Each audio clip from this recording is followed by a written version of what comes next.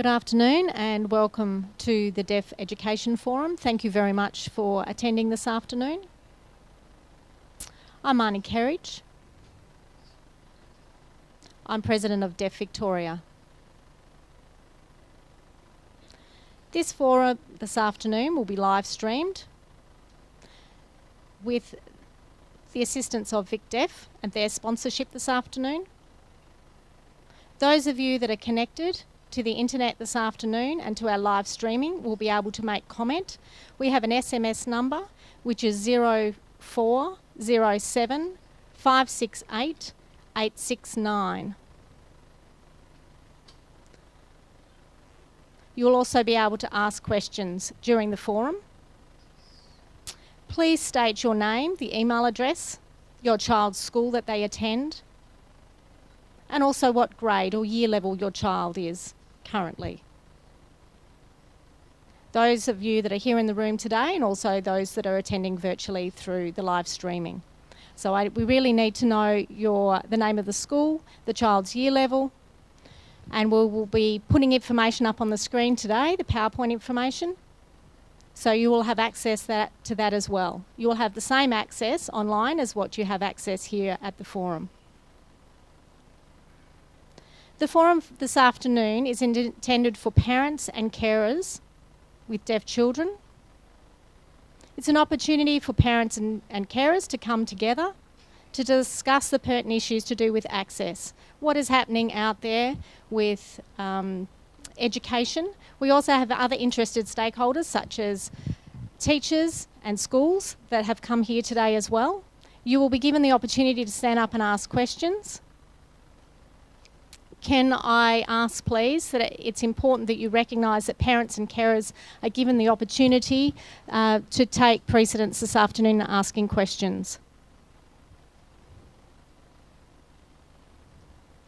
As I said before, I'm President of Deaf Victoria. Our organisation is a not-for-profit organisation to provide advocacy services for hard of hearing and deaf people within Victoria at any age.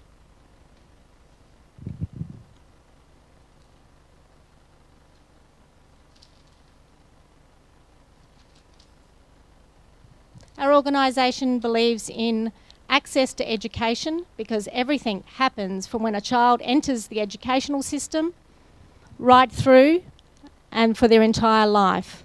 So access is really important for these young children to be able to develop social skills, for their academic learning, skill development, giving them a sense of belonging and self-esteem, connection to the community, also important for their own mental health, and the feeling that they can be fully involved and their well-being also in life. We don't want them to have to struggle. So advocacy is incredibly important. We're looking at a child when they first enter the education system right through their life. It's not surprising that many deaf people have, I suppose, mental health issues if you compare it to the wider community. Mental health issues, particularly for young deaf people, is a real issue in our community, especially when you compare it to their hearing peers.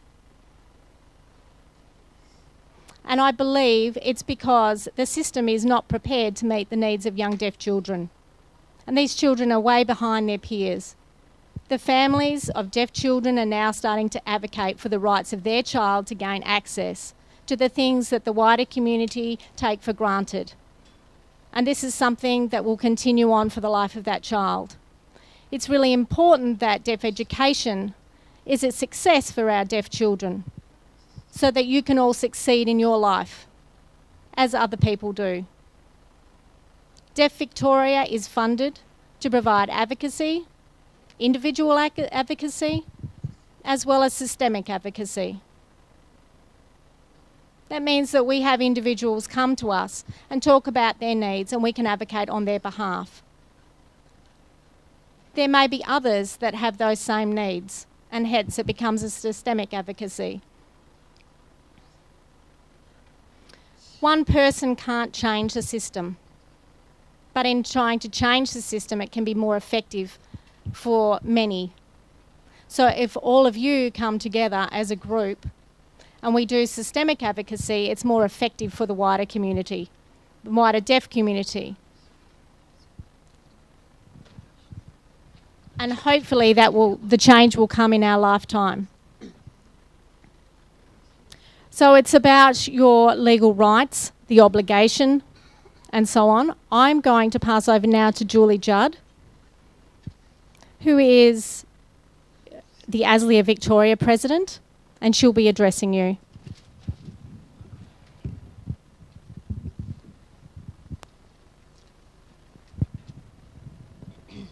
Thanks, Marnie. Is this working? Can you hear me?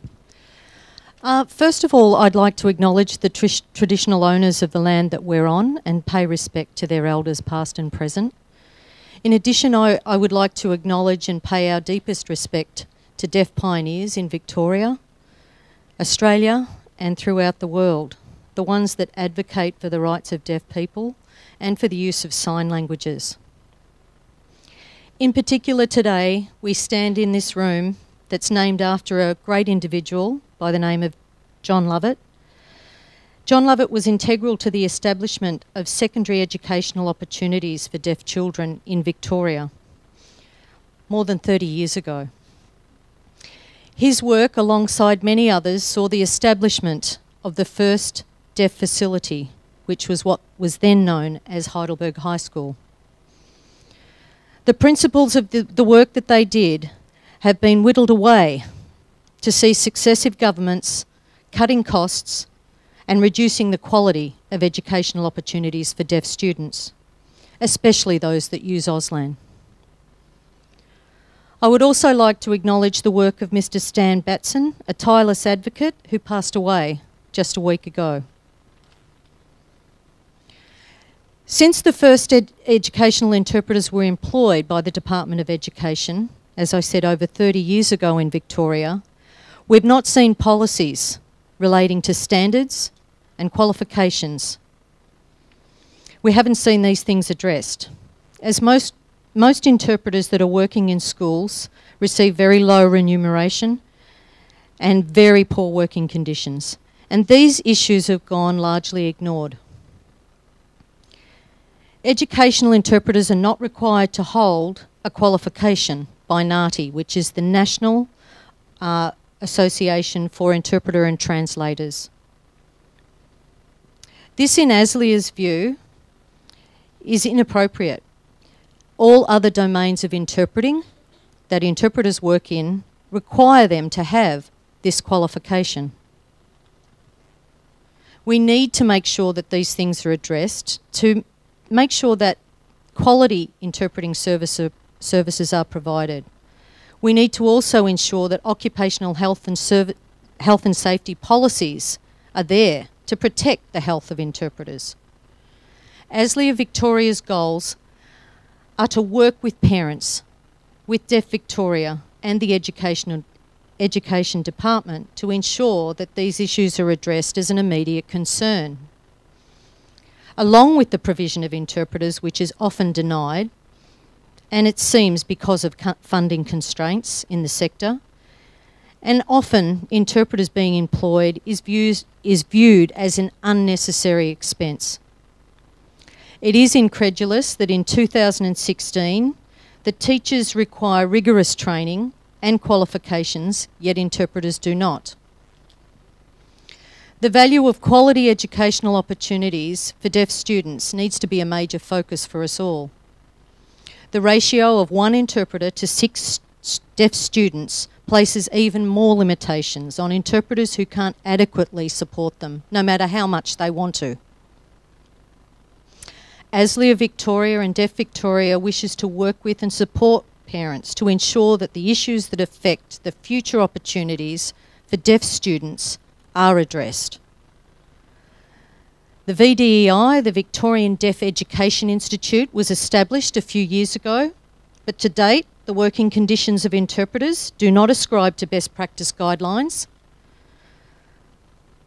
Support for interpreters by way of professional development is inadequate. Interpreters are expected to work several hours alone without a break, through lunch breaks, through recess breaks, and if their school is lucky enough to have deaf people working there as mentors or students, or teachers, the interpreters are expected to interpret additional meetings on very meagre wages. They're not part of the interdisciplinary team, even though they're the experts in communication. Is this the value that we place on access for deaf students? All these issues, in my opinion, contributes to inequity in our educational system. I look forward to a future where deaf children receive a quality education in Victoria, based on research and best practice protocols. We have a long way to go. But if we all work together, there are more possibilities that things will change. Thank you. I now would like to introduce to you a leading disability advocate from the Disability Discrimination Legal Service. Julie has done a lot of work over the years, and I know that she's going to be here to inform you about what your rights are as parents, and hopefully we can have some really robust discussion after her presentation. Thank you.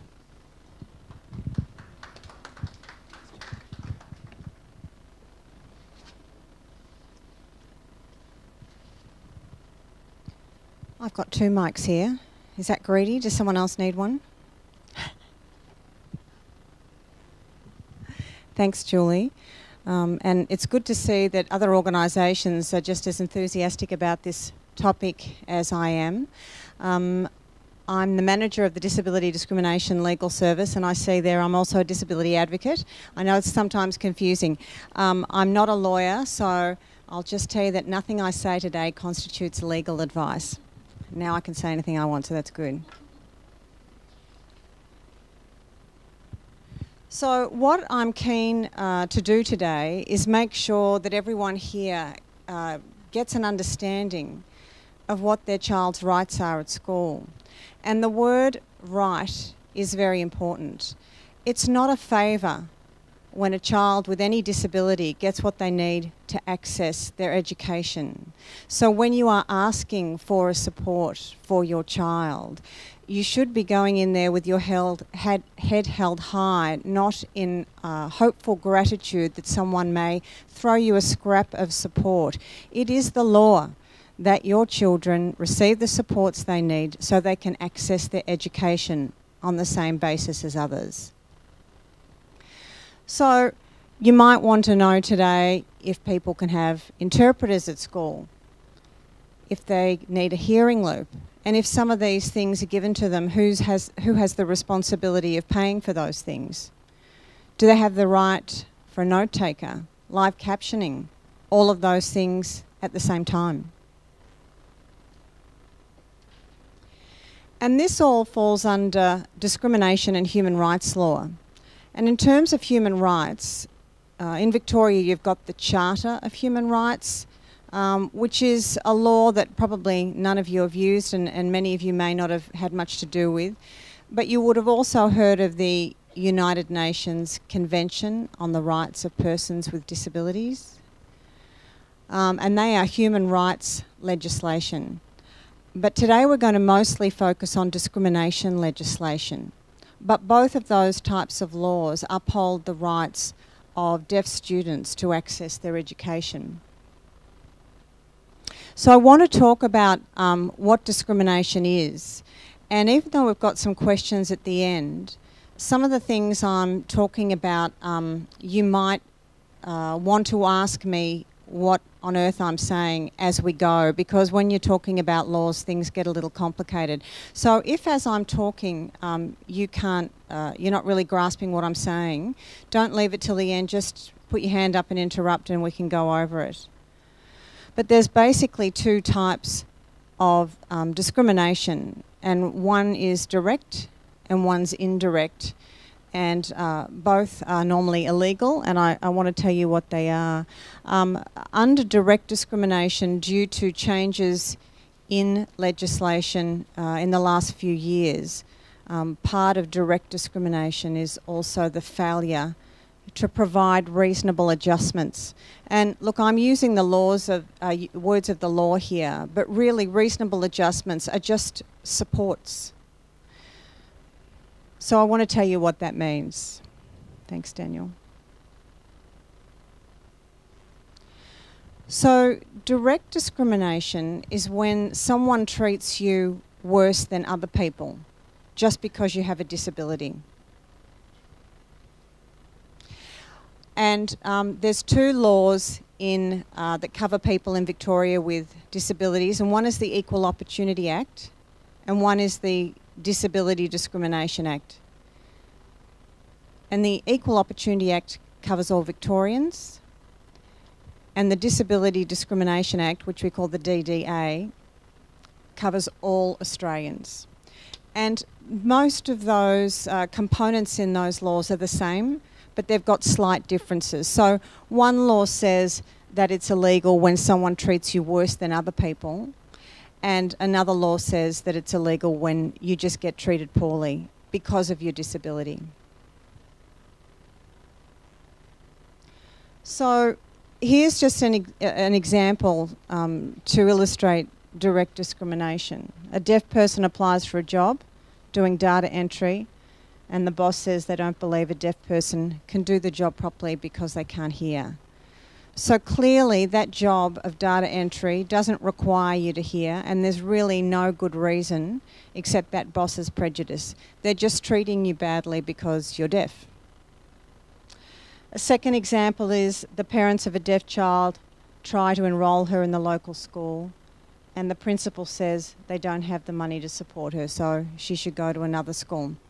And I notice when people contact me a lot of the time that some school teachers and principals may not just say, no, we will not, or you cannot, but they'll say things in such a way, for example, that example there, where it means the parent goes, oh, okay, I can't come here. So they will rarely say, no, we can't enrol your child because she's deaf. They'll say, oh, we don't have the same expertise as this other school, and this school over here would be better because they're bigger and they've got more resources. But really, the bottom line is that they actually can't say that your child can't come, so that is direct discrimination. So we were talking before about examples of reasonable adjustments or reasonable supports. So here's a few of them. Auslan interpreter. Different ways of doing an assessment. So a deaf person who has been brought up with Auslan as their first language, their English may not be as good as other people's English in the school. Not that it shouldn't be able to be. And so they may want to do their assessment or their exam through Auslan on video rather than having to do a written test. So that's an example of a support or an adjustment. A note taker, live captioning, hearing loop, and sometimes a reasonable adjustment or support will just be extra tutoring with English because for many deaf people, English is not their first language, and they might need improved literacy to pass the subject of English, for example. Now, indirect discrimination is a bit different. So if direct discrimination is treating someone differently because of their disability, a kind of simple way of putting indirect is when they're treating you the same as a person without a disability. In other words, they're telling you to do something because everybody else has to do it, and they're requiring a deaf person to fit in, whether they can fit in on the same basis as everybody else or not. So here's some examples. Telling a deaf child that they can come to school but they won't get any support and will have to learn the same way as everybody else. I don't know if any of you remember a court case in the ACT, which was Clark versus Catholic education. And in that case, a boy, Jacob Clark, applied to go to a Catholic school, and they agreed to enrol him, but said you won't have an Auslan interpreter. Another example is putting on videos at school and getting the whole class to watch them, but not putting subtitles on, and say, all right, well, here's the video, everybody. There's no subtitles for you over there, but you'll all have a test on this later on. So it's requiring the deaf student to just sit there and access the video in the same way that everybody else does. And another example is forcing deaf students to learn an instrument as part of the curriculum. Now, some deaf people might be able to, but others can't. And so saying, well, everybody has to, so you have to. And the legal terminology for it, for what it's worth, is it's imposing a practice or a requirement on somebody that they just can't comply with. So making them do something that they just can't do. It's like telling someone in a wheelchair, look, you'll just have to get your wheelchair up those steps because everyone else does it that way. Well, some people need special assistance to get the same outcome as everybody else. And for deaf people, it's some of the supports that we talked about before. So then the question is, can schools say no when you ask for support? Well, they do, but they can't. And look, there are some examples where they can, but we'll talk about them later on. But generally speaking, making sure that your child has the supports they need to access the education is a right, it's not a favour, it's the law. And unfortunately, some parents have been hearing no for so long, or I'm sorry, we don't have enough interpreters, or something about budget or whatever. These things are immaterial, and one should not take any notice of them. Because generally speaking, in terms of government schools and Catholic education schools, buckets of money for many other things, and that includes independent private schools.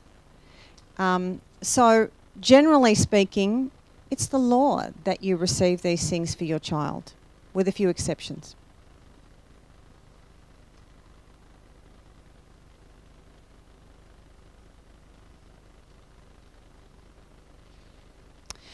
If something will cost too much money, that will not be the case in a government school because they are the state of Victoria.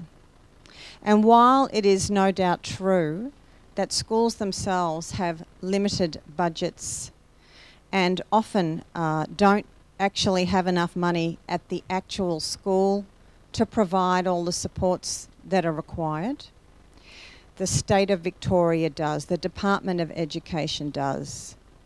And for those of you that have been following the corruption inquiries, I don't know if you noticed how much they spent on the dance routine to herald the Ultranet network, which flopped. The Department of Education and Training have millions of dollars to spend on legal battles and all sorts of things. So you don't worry when the Catholic education, government school or Scotch college tells you something will cost too much money. Or if something is unreasonable. Now, it might be, because these things are judged on an individual basis, everybody's case is, that if you asked for your child, I want an Auslan interpreter, I want a note taker, I want live captioning, and I want a hearing loop, and I want these 5 things, that might not be reasonable. Now, someone could give me an example where it might, but generally speaking, it might not be reasonable. And so it would then be reasonable for a school to say, well, hang on, it seems that probably you only need 2 of these things. Now, usually these discussions don't always only take place between a school and a parent. You might bring audiologists, speech pathologists, deaf linguistics experts, other people to come in to explain to the school why certain things are needed. Although I would like to think these days you don't really need someone to explain why a deaf person whose first language is Auslan, why they need a sign language interpreter. So it could be that sometimes a parent might ask for something that is unreasonable, but the examples that I've given so far would not be on that unreasonable list.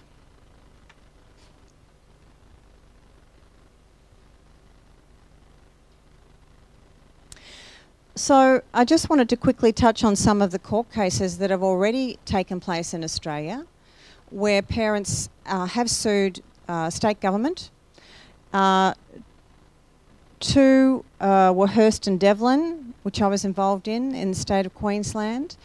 And interestingly, Devlin was the case of a boy whose first language was Auslan. Well, I'm not sure he was brought up with Auslan, but he did not rely orally at all on communicating. But Hurst was very interesting because Tiana Hurst in that case was a young girl who had a bit of hearing and was oral. And this was a very important case because the judge initially found that discrimination had occurred, but it wasn't illegal because Tiana could comply with the requirement to not have an Auslan interpreter. In other words, the judge pretty well much said, well, look, it's clear that she needed one. All the experts are saying she needed one and she wanted one, but she could cope orally. She had a bit of hearing. She could lip read. She was doing pretty well in her classes. And so even though it was discriminatory, it wasn't illegal. And then we appealed that decision to the full federal court, and it was overturned because the law uses the word comply. You have to comply with the conditions. So we said Tiana can't comply with the fact that she has to access her class without Auslan. And what these judges found, that the word comply shouldn't mean that she could just cope. So it wasn't enough, the judges said, that Tiana could just cope. You know, she struggled, she probably got a few headaches from trying to lip read, her mum helped her, and she got through. But coping wasn't enough because she had the same right as all the other kids to reach her educational potential. So that was a very important case in terms of deaf education. Then there was Clark, which I mentioned before, and the school in that case offered note-taking and extra support and all these other things, everything except an Auslan interpreter. And that again went to the full federal court and was found in favour of Jacob, who ended up just going somewhere else. And then Beasley versus State of Victoria. Do we have any Beasleys here? Ah, one, good. There we go. Oh, hello. And that was another important case because it was a case in relation to sign-supported English where the school said, oh no, everything's fine because we're doing sign-supported English, which as we know is not a language. And therefore in that case, the Department of Education were trying to say that this young man didn't have the right to a language or to be taught in a language, which of course hearing kids do.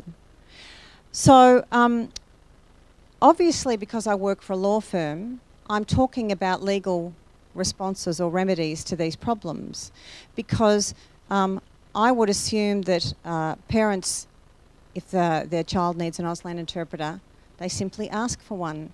And the way the world works, that should be agreed to. But it's not, and therefore I'm talking about the next steps to take when you can't get what you want from your school.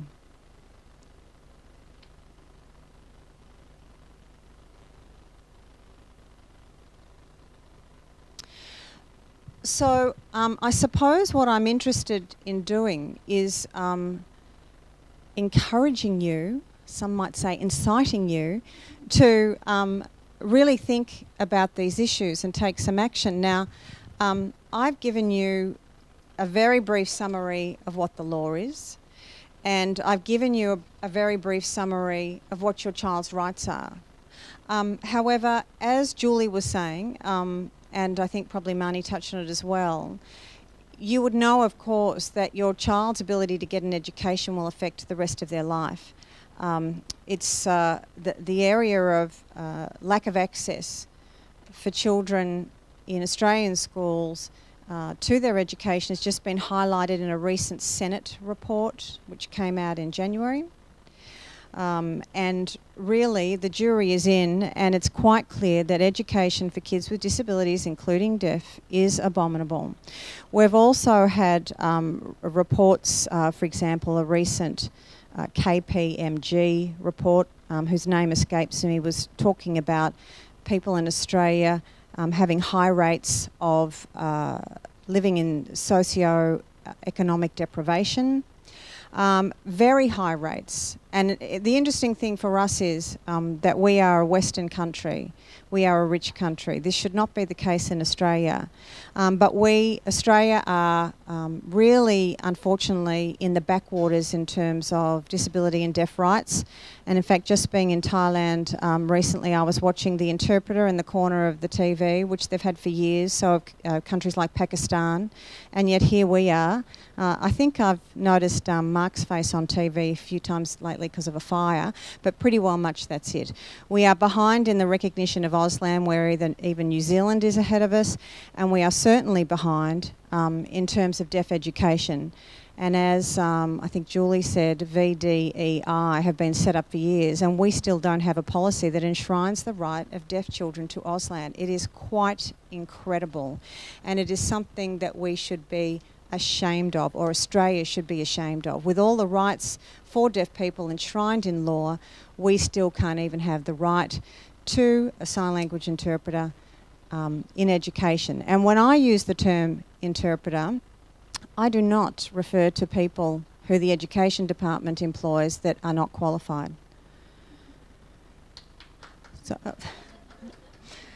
So I suppose what I'm suggesting is that one of the reasons the three organisations have come together today is because decades later we still don't have these rights. We still have an extremely poor education system, and there is no sign at all that things are changing. There's been approaches to this minister, there's been approaches to the previous minister, demanding that we discuss these issues and we have the right to Auslan on the agenda, and other supports. And so even though I'm talking a lot about interpreters, I'm talking about also the sorts of supports that kids with hearing losses need that are in addition to or as an alternative to Auslan interpreters. So it seems that government are not going to act on this, and it seems that the VDEI is going to do nothing about it, which leaves all of us here to take matters into our own hands. So I suppose that I'm encouraging you to recognise the importance of education for deaf children, recognise the links between lack of literacy and numeracy with mental health, with poverty, with unemployment, and encouraging you to pursue what we talk about today and work as a team to see if we can change this through the law. Now, does anyone have any questions about anything that I've said? Yep, Kim.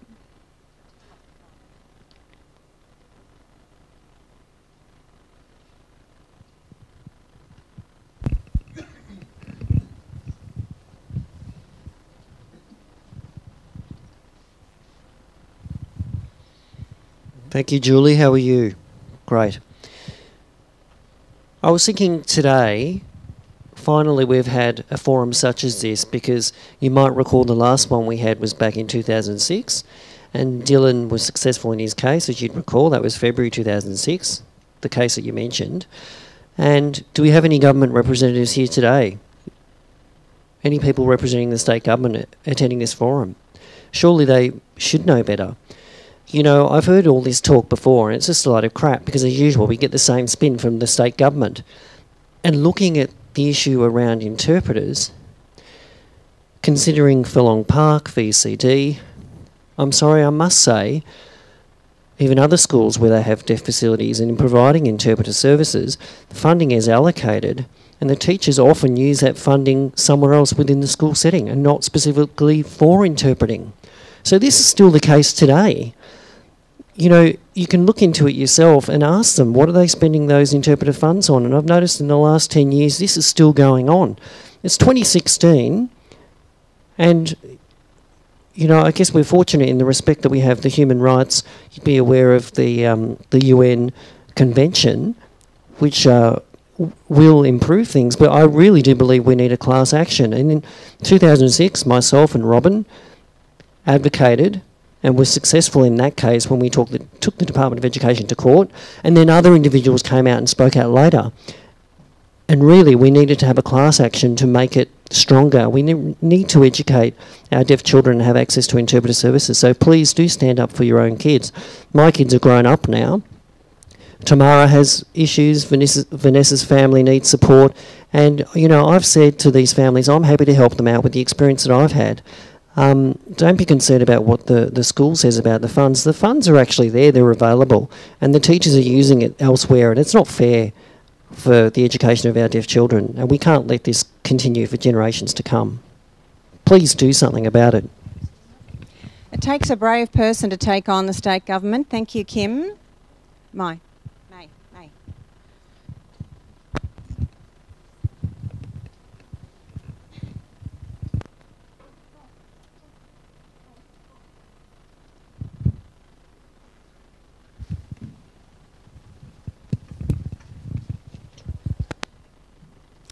To one point and one question.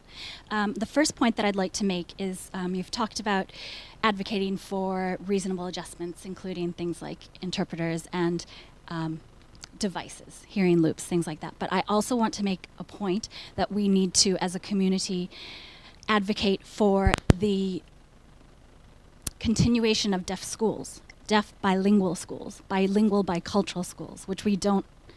We have VCD at the moment, and we have Furlong Park, but neither of them are true bilingual, bicultural schools, and that is going to be very, very important for the future of our deaf children and the future of Auslan as a language. Without deaf schools, if they start to close, well, they have closed, but if they close entirely, the future of the language of Auslan is in great jeopardy because most deaf children are born to hearing families.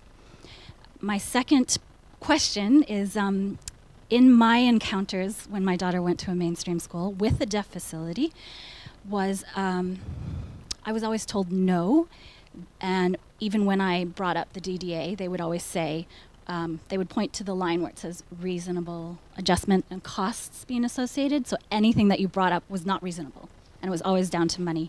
So then I had to look at what level of funding my daughter was entitled to. They would let me know what level, but then they wouldn't tell me how much money was going to, how the money was being allocated. How much money is pooled into the deaf facility, and how much could I say, oh, I as her parent, deem this entirely necessary for her education and allocate some of her funding towards that specific issue. And I was told that I'm not entitled to that information. And I've never been able to get to the bottom of that. I don't know, is that something we're entitled to as parents, knowing where the funding money for our children go within this black hole of school funding? Thanks. In terms of whether you're entitled to know, the policies and procedures around the program for students with disabilities are all in favour of the school. So you don't really have the right to know anything, you don't really have the right to contribute anything, you don't have the right to have your opinions listened to about what the money does. But what I say to everybody is this, is forget about it. It doesn't matter whether your child receives level 1 funding or level 6 funding or no funding at all. It is completely irrelevant. And we have to stop worrying about what the policies and the procedures of the department, because they are irrelevant to the law. Now, there's been a very important decision about reasonable adjustment, I think it was last year, called Watts, W-A-T-T-S, versus, I think it was Australia Post. And it was an employment case, but the term reasonable adjustments was further defined by the federal court. And this interpretation was so broad, it said an adjustment was reasonable if it was available to be made. Now, this is very interesting. So we need to stop thinking about funding. These kids have the right to these supports regardless of program for students with disabilities, which is under review because of year after year of complaints, but it doesn't even matter. Just forget about internal funding, forget about the school's funding. You need to go to the head office, and when people make complaints, legal complaints, they sue the state of Victoria, not Camberwell Primary School or whoever.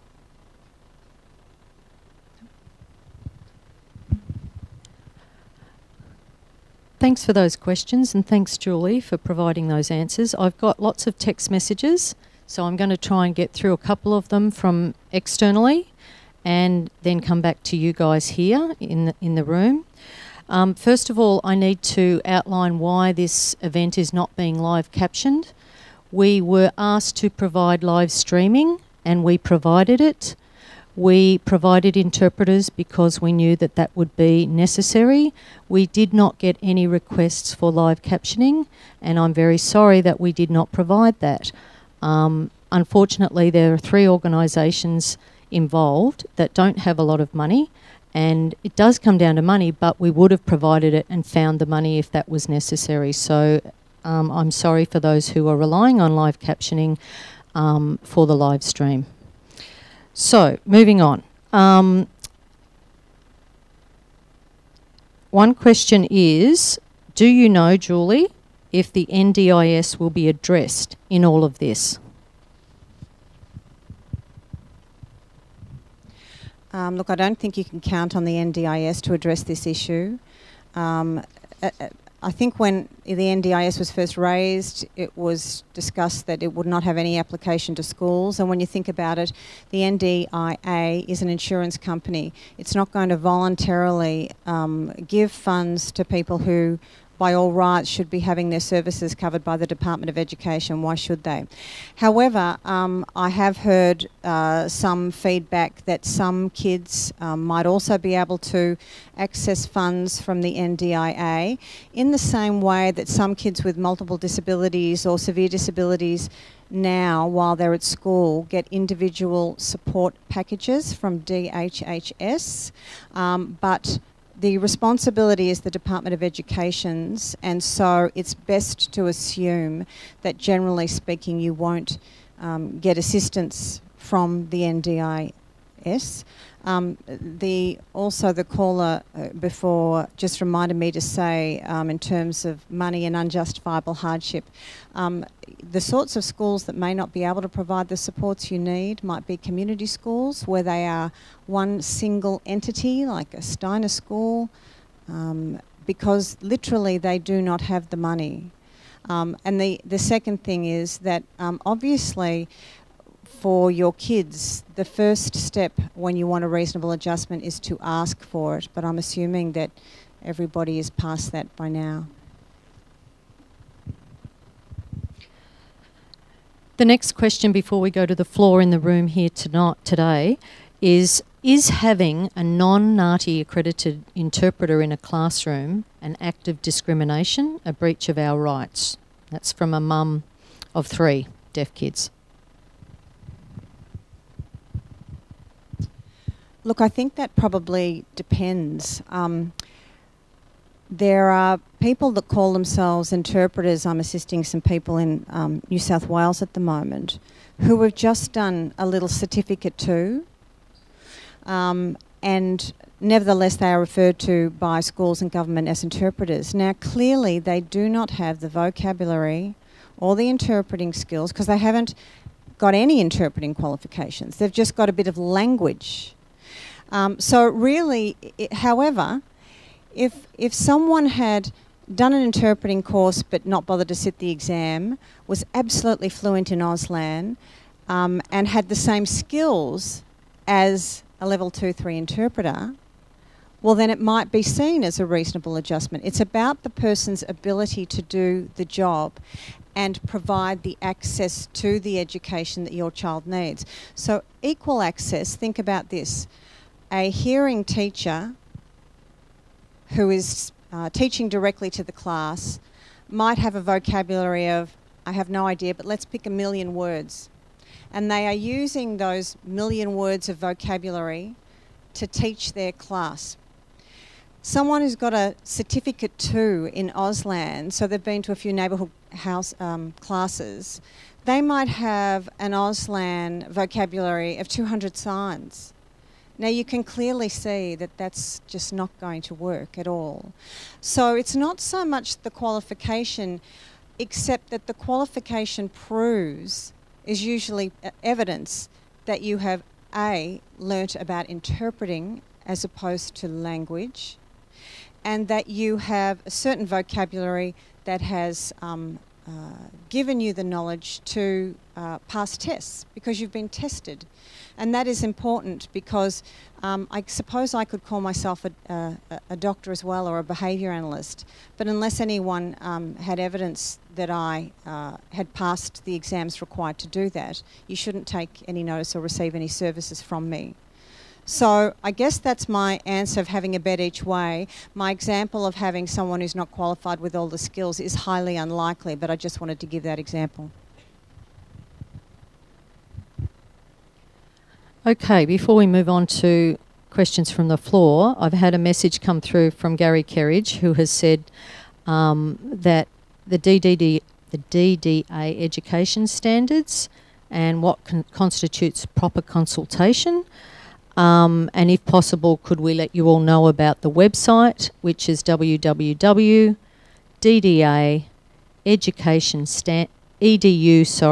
standards.info. This has the DDA education standards in plain English and Auslan to help understand how they work. So that's another resource for you. Now, do we have any parents here who would like to raise any issues or ask a question?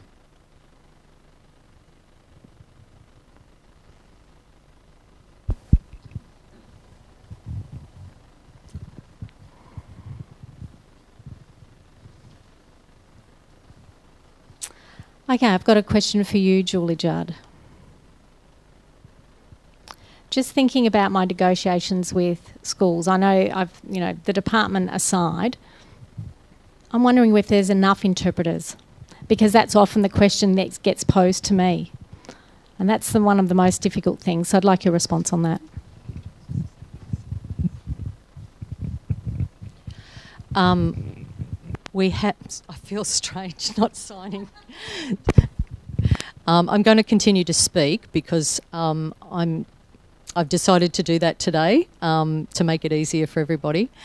But Natalie, there is a shortage of interpreters, and when the first school was set up for secondary back 30 years ago, that sped on the training of interpreters at what was then called Richmond TAFE, so that we could get more interpreters trained to work in schools because it was a growing profession.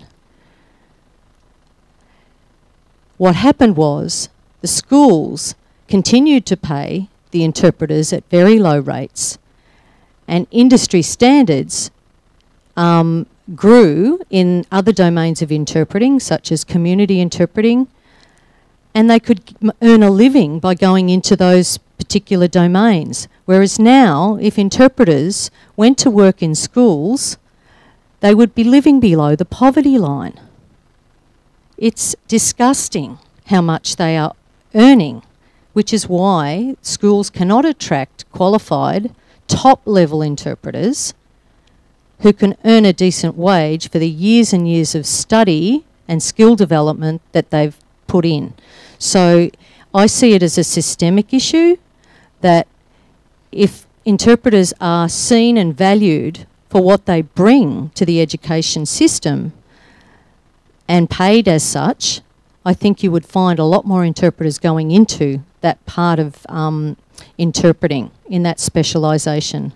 But right now, it's just seen as, the lowest type of work that you can do as an interpreter, and if you can't get your qualifications through NAATI, then that's where you can work because you're allowed to work there without a qualification. I know it doesn't answer your question, but just giving you a bit of, I guess, an idea of the way I see it and how I think things could change if it was given the attention that it deserves.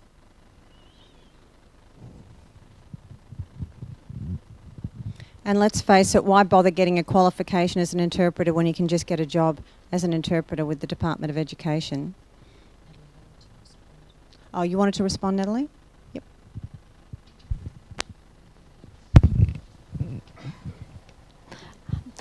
Okay, this is my second part of my question. I should have stayed up here in the first place. This is posed to either you, Julie Phillips, or Julie Judd. In the negotiation process, you can get the principal support. It's really the education department that's the real difficulty, and it's taken about 2 or 3 years. And we're still in a situation we still don't have anyone. So, and we send our kids to a private school in the end because we got nowhere with the public system. And yet the public system would have allowed us to have our child in a local school. Well, if you've got interpreters now at a private school, that says to me that they could have been engaged all along. And therefore, whatever excuses you were being given by the state school were just excuses. And look, schools can say a lot of things. They can say we don't have the money, we can't find them. You shouldn't accept those answers without asking for evidence of it. And if you yourself can find someone who's qualified and is available, well then you know that that's not true. But certainly the funding in relation to the Department of Education is not, it's not the case that they don't have enough money either. It will never be the case that they don't have enough money. So that's a shame that you had to change schools just to get the supports, because inclusive education and public education are everybody's right. I also want to respond to Gary's comment, because I feel with his mention of consultation that he was probably egging me on to say something about the standards. There's some good news and the bad news about the disability standards for education, which are attached to the DDA. The good news is that if you are not a lawyer or are not experienced in law and you read them, they sound quite good. And it could be that you might use them to lobby your school to get certain things. The bad news is that they are an appallingly drafted piece of legislation that have been tested in the courts and failed. But most members of the public don't know that. The term consultation has been interpreted by a very conservative federal court judge as just a chat. It could be a phone conversation. And so where you might have assumed that a consultation about your child was perhaps sitting down, having a meeting, bringing along a treating practitioner perhaps, having an in-depth discussion about their needs and actually being taken notice of, that is not the federal court's interpretation. And in fact, there has been case law that says that a school does not need to take any notice of you as a parent, your child, or any treating practitioner, which is absolutely incredible. But the Department of Education are very clever in the way they pick their judges to run cases. So if they get a judge who's pretty left-wing, they normally drop it. And by doing this, they've managed to create this bad law. So to be honest, you know, if people want to use the Disability Standards for Education as an advocacy tool, go ahead. There was recently a review, as is required by law, every 5 years, last year, of the Disability Standards. And in the report that came out, the federal government, I don't know if they forgot or decided to leave it out, but they did not mention one legal aspect of the standards, which are a law. So organisations like the Disability Discrimination Legal Service put in a submission saying these have failed, they need to be redrafted. You simply can't have law that can be interpreted to such detriment to deaf people and other kids with disabilities. There was no mention of the law itself, so that was very disappointing.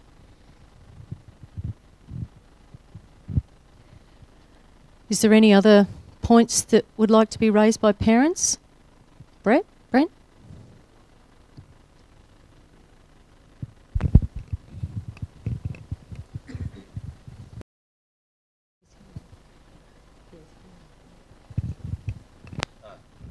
Thank you. I don't know how this question is relevant, but I don't know. My child's half deaf. He's 2 years old, so when he goes into school, I just want to know if he would have the same access as to a fully deaf child. Like he's technically hearing, you could say, but what if he needs to support in his education? Thank you. No matter how slight a disability, if that disability is affecting access to education, and if the child needs something to assist them to fully access their education, they can receive it. So you don't have to be profoundly deaf to require and receive assistance. You can have a hearing loss, which might mean an FM loop is needed, or any other sort of support.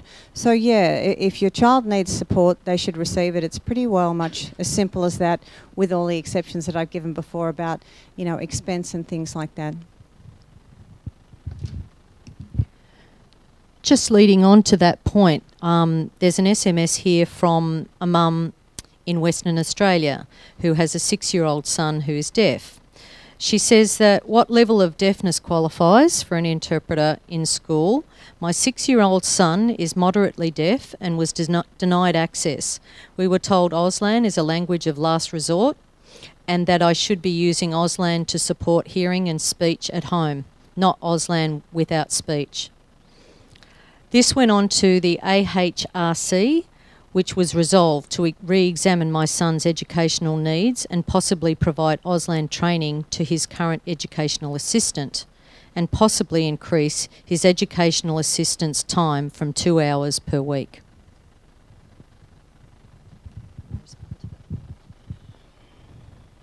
I will try and stay calm. So how do all of you deaf people feel about hearing your language being described as a last resort? Isn't that terrific? The respect you get from departments of education is incredible. Look, it's a shame that I wasn't with this mother at the Australian Human Rights Commission. I would never settle for anything such as a review. Look, I hate to say this, but departments of education around Australia are terribly aggressive, very difficult to work with, and I would not encourage any parent to make a complaint on their own unless they are feisty and strong and know their rights. You really should get someone with you. I'm not criticising anyone. I think it's fabulous that this complaint has been made. But whether, as I said before, whether your child is moderate, mild, severe, it does not matter. It does not matter what the school says they have in their bank accounts. You need to forget all about that and just concentrate on the law, which gives them their rights. Another SMS that's come through, again from Queensland, in regards to interpreter wages not being suitable. How can we change the interpreter wages? How can we make the system see that interpreters should be paid more and with better occupational health and safety policies? I think I don't know the answer other than we have to ensure that we stand up for what we believe in, and unfortunately as the interpreter organisation, ASLIA, we would be seen as trying to push our own barrow. So we can't say to the government, well, we need to be paid more, but unfortunately interpreters vote with their feet and also with their pocket. They're not going to stay in a job that doesn't pay their mortgage or pay their petrol for the week. They're just not going to do it. And the ones that do it are the most amazing individuals that I've ever met.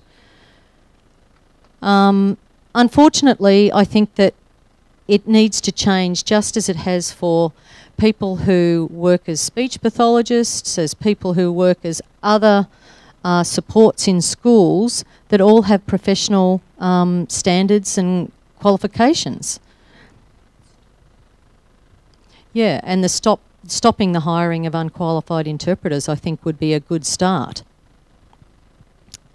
Okay, do we have any other comments?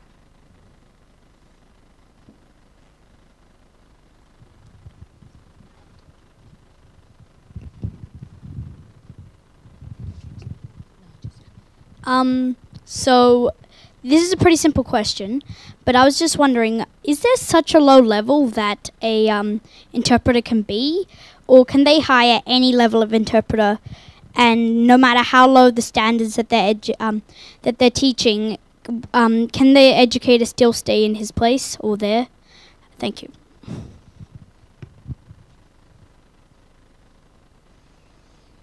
Thank you, Oscar. The education, Oscar with a K. Yeah.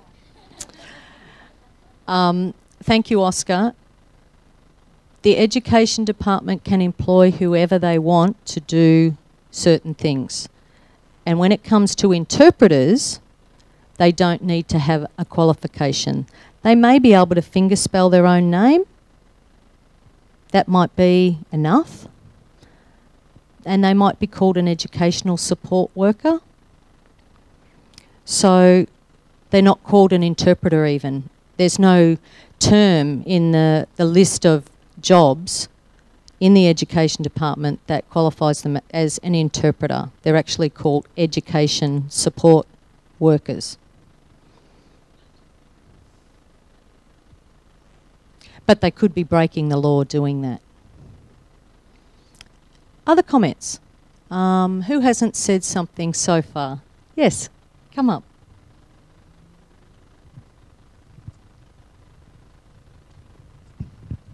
My deaf school, but she's in grade 1 and Auslan is her preferred language. So slowly the school is, we're getting a little bit more Auslan in there, but it's a bit of a battle. So when we ask for things and just, an example, they have the FM system, they have school assemblies for the deaf children who can hear better and require the use of the FM system, but the PA system is terrible. So we keep bringing it up. Can we check it? Can someone check it? Can that be fixed? Oh, we think it's okay. Nothing really happens. What's the next step? Who do you go to when, it's hard because we obviously want to maintain a good relationship with our team leaders and principals, but when they're just sort of brushing us off, like we can't go straight to the state government, like who do we... And also legal advice, I guess, is expensive as well. Do you know what I mean? As far as advocacy, who's the best person for us to be talking to? Look, I want to acknowledge that it's really difficult because every parent wants a good relationship with the school and no one likes conflict. Even me, believe it or not. I know that's difficult to understand, but, who likes it? There's nothing much fun about it. And so parents are in a bind because, of course, they ask nicely a few times and then they're not getting an answer and they know they have to complain, and human beings, what they are, when they receive a complaint, they get annoyed. And look, some parents, things have got so bad that they've been banned on OH&S grounds from the school. It's outrageous that things have to come to that. But look, in terms of things like your child has the right to access assembly like everybody else does. So if the PA is faulty permanently and she or he can't, well then they have to fix it. And it's the same with everything else that you say. The examples of when it gets more difficult are when it's only marginally different to have something than not have it. But it was interesting you said Auslan is her preference. If Auslan is easier for her to understand, well, this is the same as the Tiana Hurst case that I was talking about before. So it's not enough for your child to just be able to cope. She needs to have the same access as everybody else does. Now, you can go to the region. I roll my eyes when I say that because the region just backs the school. And then you can go to the deputy secretaries and the deputy secretaries back the region. I would tend to go to a lawyer pretty quickly, and I'll tell you why. You need to give yourself a number of months before moving to a legal step, only because months and years go past. Some of the kids that I work with, by the time the court case is on, they've left school. They're on the disability support pension when they didn't need to be. So you have to kind of think, what's a reasonable time to keep lobbying and not getting what is needed and my child missing out in their education? I would say months. Look, the Disability Discrimination Legal Service is a free community legal service. I'm a free advocate. So it doesn't necessarily need to cost you money.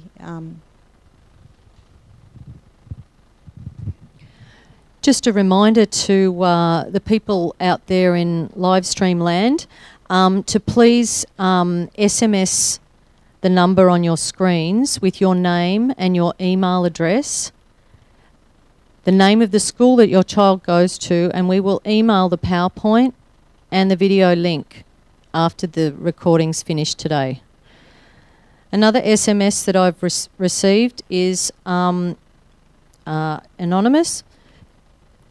and it states that it is noted nowadays that school teachers make choices about what communication mode to use with deaf kids. For example, a deaf facility decides it's only for oral students and signing students need to go elsewhere.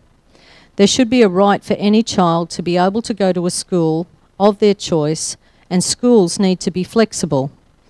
I notice that schools in Victoria are making choices for which communication mode, and does a parent and their child have a right to request that the school provide Auslan interpreters or Auslan teachers of the deaf?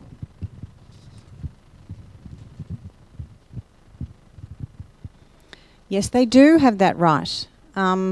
If your child was deaf and going to the local school where they were the only deaf child there was no deaf unit at all, no expertise in terms of deafness in the teaching staff, they would have to bring it in because attending your local school is your right. Attending a school with deaf expertise is your right. So teachers cannot make a choice and have a blanket policy decision about what method of access they are going to provide.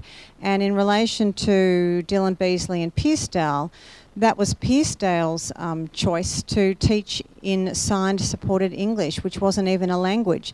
And this is the problem. A school can decide that they will teach in Taiwanese if they want to, but that's not going to be accessible for everybody that goes there.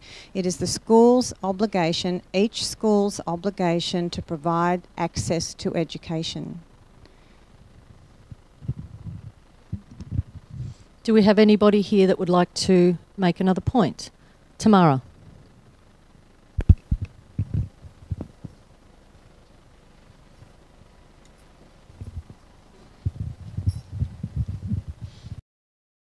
Just a couple of points I'd like to make. My name's Tamara. I have two deaf daughters. One is 12 and the other is 6. Now, where to start? The first question, sorry, I'm a little nervous. I don't really like the attention standing up the front here.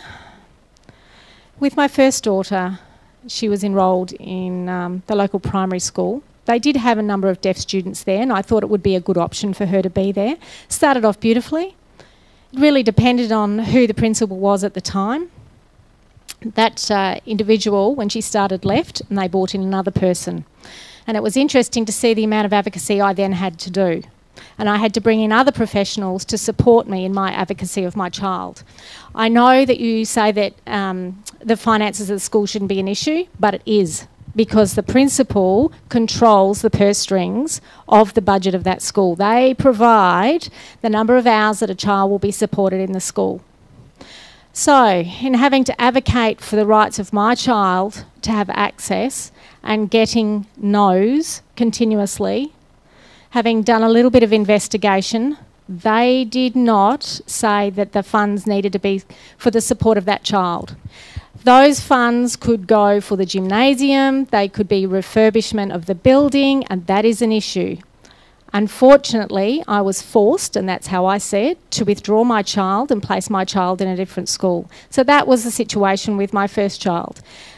The second child was interesting. I had the option of going to one school which was 25 kilometres in one direction, and the other school was 25k in the other direction. When we talk about access to pay, to say the travel allowance, it has to be access to your local school.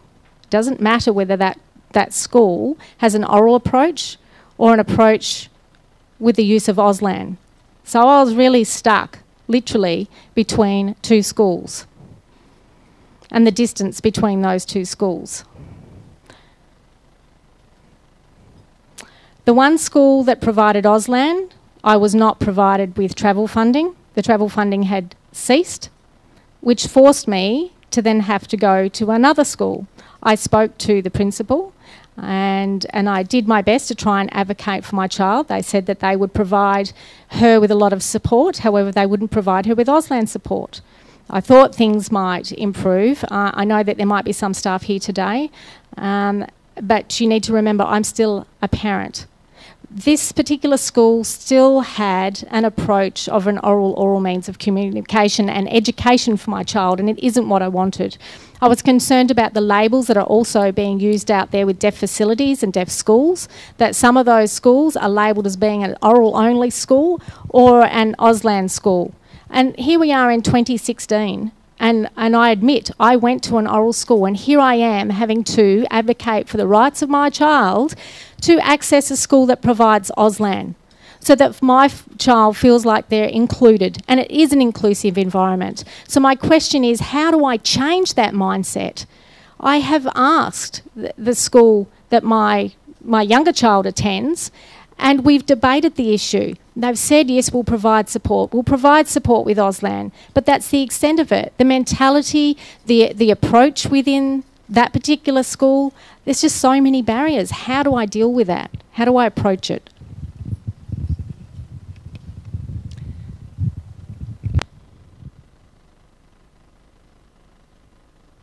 Look, I don't mean to sound flippant when I say this, but you sue them. When you said before that I said that money isn't an issue, but it is, they are telling you that it is, but I am telling you that it is not. It is true that principals can do whatever they like with the funding that sometimes you have spent $100 on medical reports to receive. They can use it to pay for the salary of an integration coordinator. They can use it on a building and say that the building helps the students access the school better. So that is why I'm saying that the next time someone talks to you about funding, allocations, their rights to spend it, that you shouldn't even get involved, because it's the Department of Education whose responsibility this is. And again, that's why the state of Victoria is sued. But the reason I say that the answer is suing them is this. You have had these stories. These stories go back decades now. And therefore, the systemic problem is has been around for decades. You've got the, I'll let you come back up again, that's all right. You've got the Victorian Equal Opportunity and Human Rights Commission report called Held Back from 2012, saying that the education for students with disabilities is a disgrace, if I may summarise. You've got the Victorian Auditor General's Office saying a similar thing. You've now got the Federal Senate saying the same thing. So when you say, what do I do, how do I keep having these conversations, my answer is stop having these conversations. Ask a couple of times and that's it. You go see a lawyer because you can't afford to wait. Sorry. I know I'm not pretending it's easy and simple and all of a sudden in 2 months life will be easy. But clearly for you, life hasn't been easy and you just can't get what you want anyway. I can't comment on transport, but this is the problem of a school labelling itself, we're oral and we're this and we're that, so you'll have to go to another school. You come into problems exactly as you're having. You can't go to your local school because they say they're this and not that. And then you've got transport problems going over here. It's every school must make themselves accessible.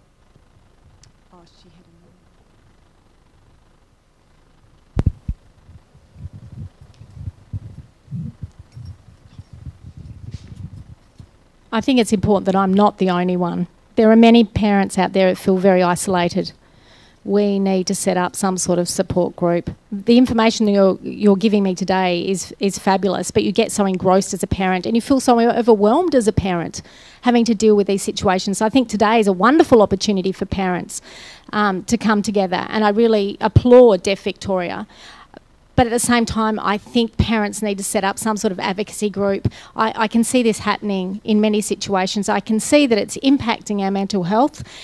There's marital issues out there in the community as well. Because of this issue, it's overwhelming. And look, I also just want to acknowledge there's a huge mental health problem with parents of kids with disabilities who are having to engage in this vigorous advocacy with the school. The stress that they are under, having to be in conflict about the simple right to education, is huge.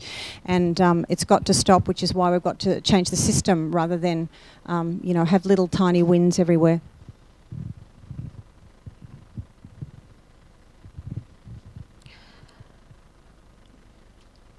I'm having trouble keeping up with all the SMSs that are coming in, so I want to be fair to the people that are here in the room and also to people who are on live stream, but I have to keep in mind that this is for Victorian parents, so I apologise if I don't get to everybody out there in live stream land.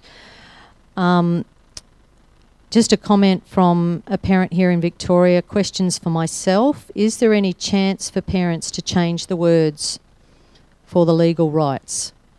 And can parents be involved in change or changing the legal laws? Julie?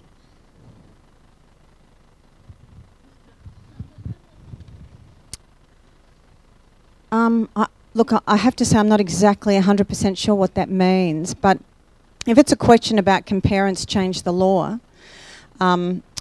law reform is when enough people get together and approach departments of justice and say this law is not working, it must be changed. And that has already happened with the DDA.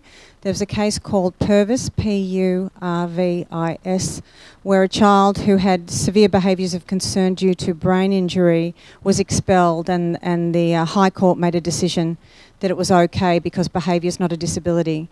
And that was such an outrageous decision that the law was changed. So we can change the law if we use it and we find it to be wrong. But we can also change policy and procedure by forcing change, forcing the departments to pay a lot of money in compensation to parents. So it's not easy, but we have a lot of strength when we're together.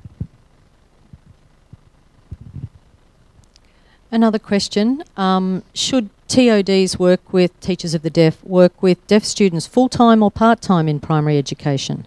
My son Ryan had a part-time teacher of the deaf on his final year at primary school, 45 minutes in the morning, 2 days a week, from Jane. And also, teachers of the deaf can't sign fluently, and Ryan was struggling to understand her on his final year. We need all teachers of the deaf with Auslan qualifications. I mean, my answer is that it depends. For one child, it might be sufficient, 45 minutes. For another, it might not. So it depends on the individual situation and what the problems that the child is having are. And in terms of teachers of the deaf signing, of course, in other countries, you must be fluent in the native sign language before you can be a teacher of the deaf. But again, it just shows how behind Australia is.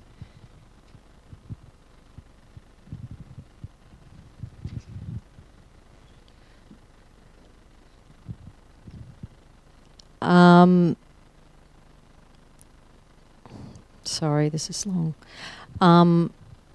Another one from a parent interstate. We are lobbying with high schools by getting live captioning at the moment, but their reaction is Auslan interpreters are good enough for your child's education.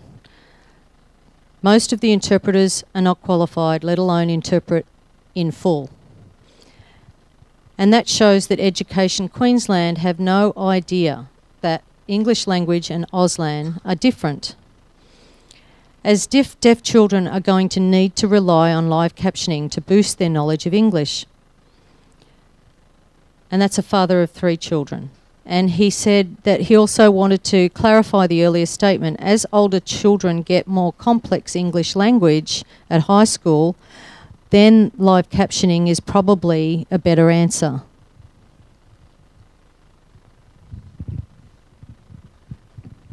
Look, I don't want to pretend I'm a linguistic expert as well, but there's a lot of research that shows that there is no reason why a deaf person who uses a native sign language can't be taught English through their native sign language.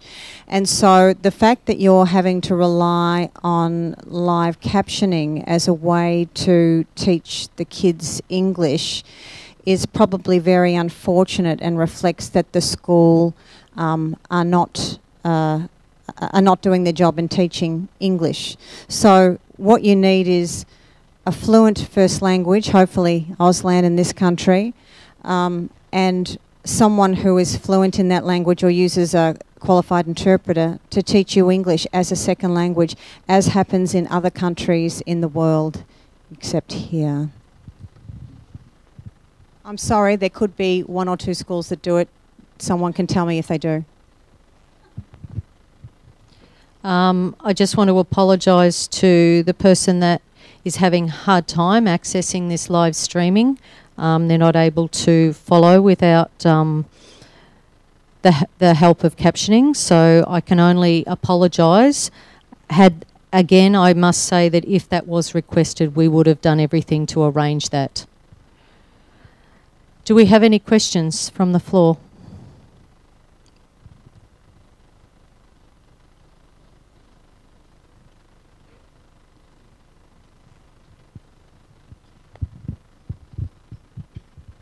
My son is 6, he's also deaf and attends one of the same schools as other parents in the room today. My struggle is that his hearing loss is moderate to severe, so he's quite oral, but at the same time we teach him Auslan and he does use Auslan to some degree, but I find it very difficult to prove that Auslan is needed for him because he is perceived as being oral, but I do want his education to be as good as anybody else's. I do want him to have access to the language so as he one day will make that choice for himself, which path he chooses. So how do I go about proving? I mean, asking and asking we've all done, but what evidence do I need to provide to the school to force their hand? Look, it would be good to get some sort of practitioner report. Now, this is difficult, of course, because kids with hearing loss might go see audiologists and speech pathologists, and some of those people may not have the slightest idea about Auslan. Now,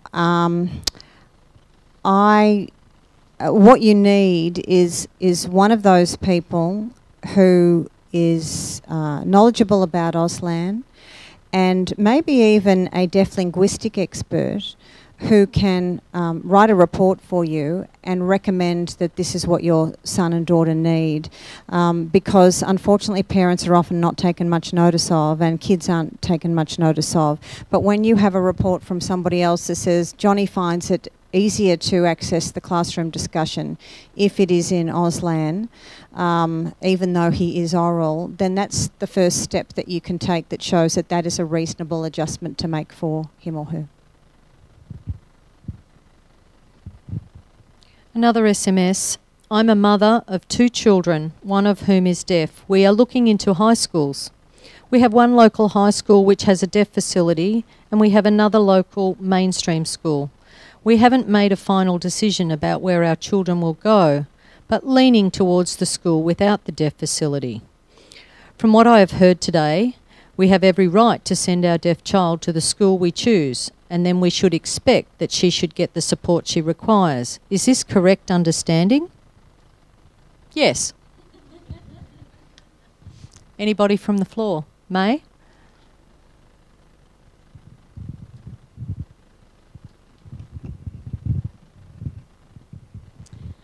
I just wanted to address something that I'm quite passionate about, and that's access to Auslan, not only for our deaf children, but for us as parents, hearing parents of deaf children. We are our children's language role models, and something that I've struggled quite a bit with in doing my own research after my daughter became deaf was that there's a sensitive language acquisition period up until age 5. As a hearing parent, I could not find anyone to teach us together Auslan. The only way I could learn Auslan was to go to a community course at night, and that's not necessarily the vocabulary that I'm really needing as a mother of a young child. And I felt that the responsibility of teaching, passing on what I've learned in Auslan to my deaf child was not right. I'm not fluent in any way, shape, or form. And this is still today, there's nowhere for hearing families to learn Auslan. So before we even talk about being able to access interpreters and all of these other resources, I think this is a really important subject that needs to be tackled collectively. The fact that we need to be able to provide our children this strong language foundation, and there's no way to do so at the moment. My friend Jenny Kadiki and I have tried desperately to set up a family Auslan class and have had to beg and go everywhere looking for funding just to set up something. I don't feel that it should be something that's in place already. It shouldn't be this state of affairs at this point in time. But I just want to make the point that it's so important in the home environment to have a strong language foundation before you can even then get to the point where you can ask for the Auslan interpreter, because even though I wanted my child to be bilingual, when I made the requests, like a lot of these other parents have, the answer was, oh, well, she speaks, so she doesn't need an interpreter. It's just dismal.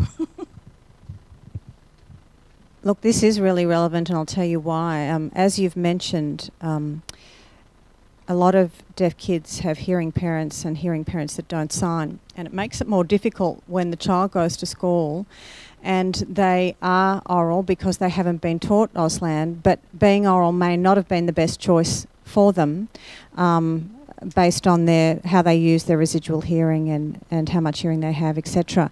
And so I think it is actually quite relevant to this discussion, because when you present at a school one way, like the Beasley family, deaf for generations, you're not going to try and deal with them, and pretend that the kids are oral and they don't need sign language. Whereas if you've got a kid who is oral, it's easier for school staff to say, oh, well, look, they're oral anyway, so why do they need, sign language now? So I think that probably we should take a note of that, and it's a discussion to talk about on another day, perhaps with Vic Deaf. I don't know. Sorry to dob Vic Deaf in. Just a comment and then another question. Interpreter colleague from the ACT, Mandy DeLacy, has said without a pay scale within the education department that recognises NAATI accreditation, nothing will change. In the ACT, interpreter applicants, do not need to prove their skills in order to be employed. By writing it on the application form, it is assumed that you are qualified. And an anonymous question. I understand there's a rep from VDEI here. Can she outline VDEI and their key purposes, and what takeaways will VDEI have from today's forum? Is there a VDEI rep here today? No. Okay. We'll move on.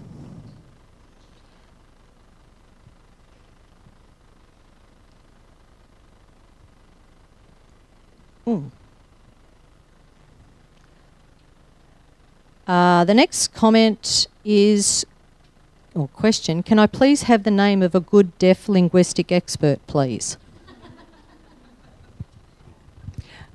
Possibly Breda Carty, Julie's saying, and you could possibly get in contact with La Trobe University here in Victoria, who'd be able to pass you on to the best person in Victoria.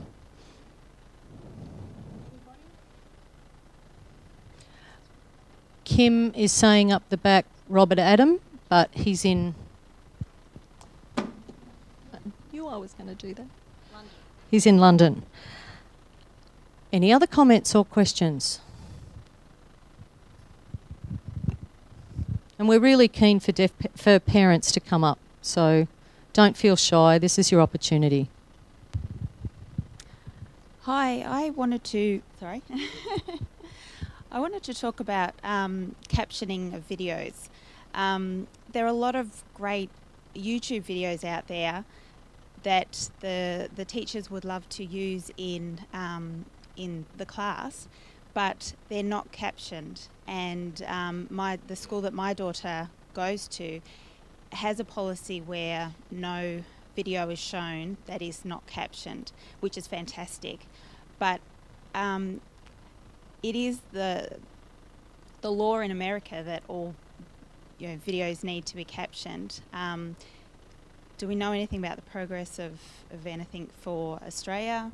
I'm not too sure what my question is, but my daughter relies heavily on captioning, and so she actually watches a lot of American clips and videos and things on the internet because of that, rather than Australian content. Yeah. I think it's more bad news, I'm afraid, because we can't even get cinema with open captions here, can we?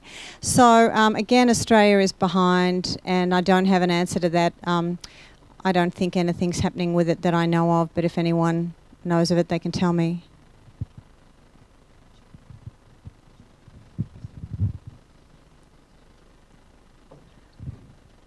Just in relation to that, this SMS is about live captioning and captioning in general. Just before we go on to the other questions,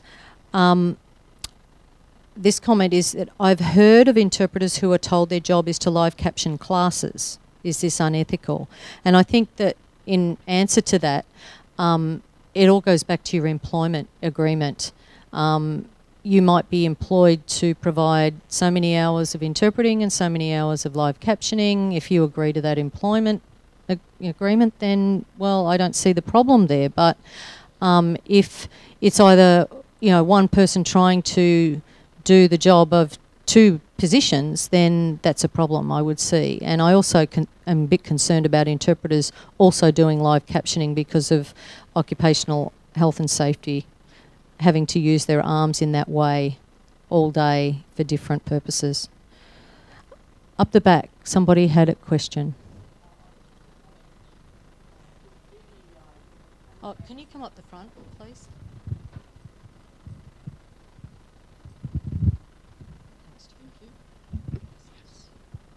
It was just a comment that VDEI do have a contact where you can get videos subtitled, but they need 2 or 3 weeks' notice. But apparently the turnaround, they can have it captioned within 2 or 3 weeks. So, good luck. Thank you. Was there another hand that I saw up before?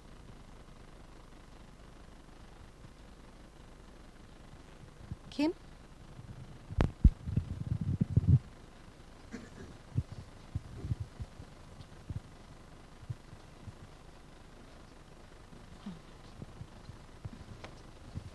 Just a couple of points in relation to the interpreting issue, particularly around NAATI accreditation.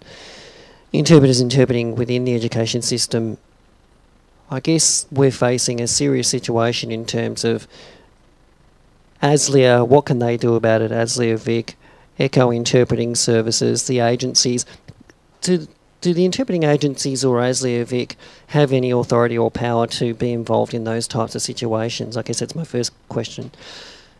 Second thing, thinking about family conversations, I was having a conversation last week within our family reunion out in the country with some relatives, and I was asking about the school situation for one of my nephews, and he said that he had interpreters who simply weren't proficient in Auslan at all. So this situation has arisen itself again. It has an impact on his mental health. There's several generations of deaf families, and this is of a major concern. And we're getting the adults who are affected by this outcome as well. So we really need to do something in terms of how it's affecting everybody's mental health. Class action, that's really important. Why can't everybody be involved in a class action? This is much more powerful and we can get things moving forward. What do people think about this?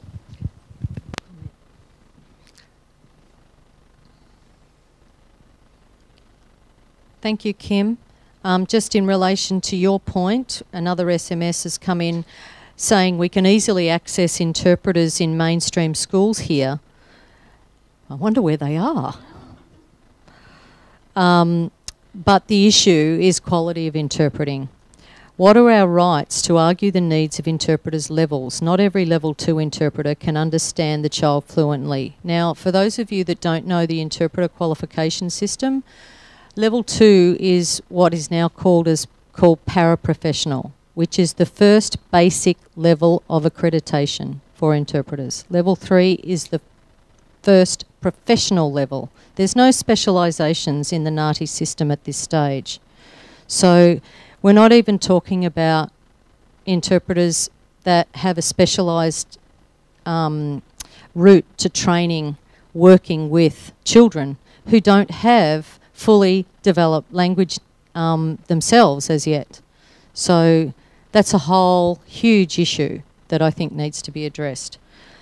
I'm just aware of the time, and are there any last burning questions or comments that people would like to make before we close the question and discussion section?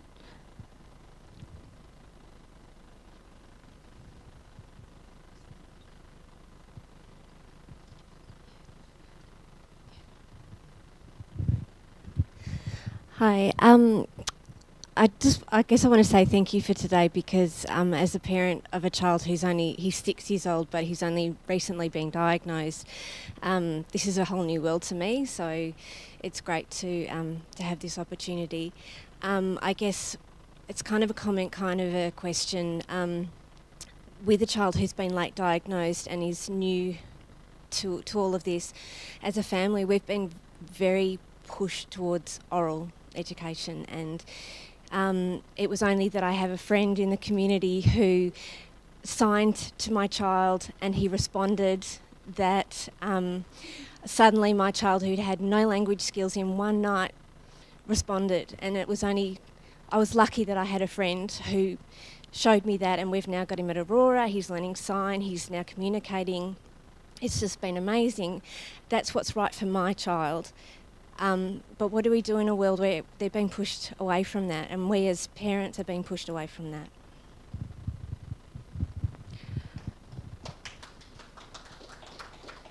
I knew today was going to be emotional, but that probably hits the cake, takes the cake. And to that friend of yours, I happen to know who she is, and she's a good one.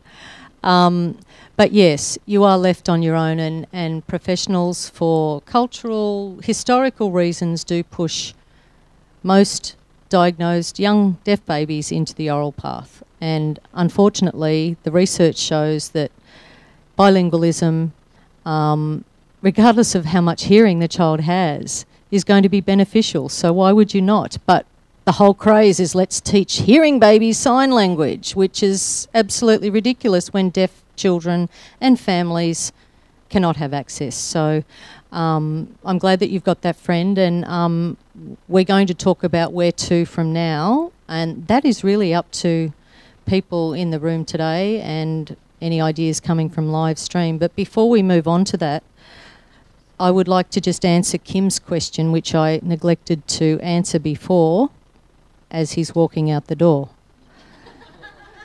So I'll answer it later. And Julie would just like to add to that comment. Julie just mentioned research, and I think that's really important.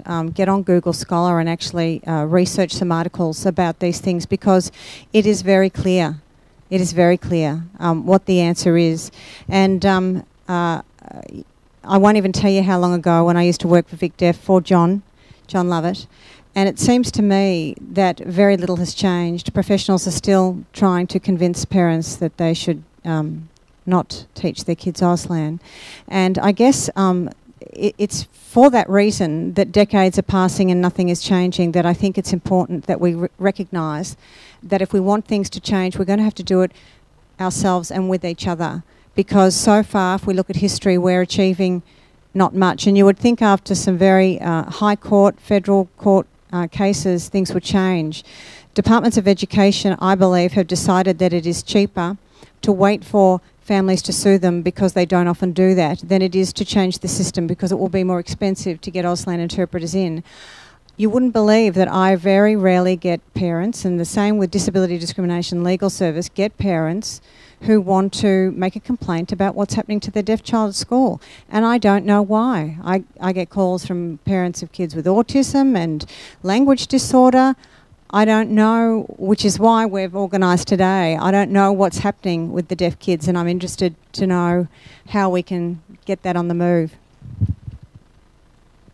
What a perfect segue to closing up for today. I had in my mind, and so did Deaf Victoria, that we would like to see something concrete happen from today. It's obvious that things are not good.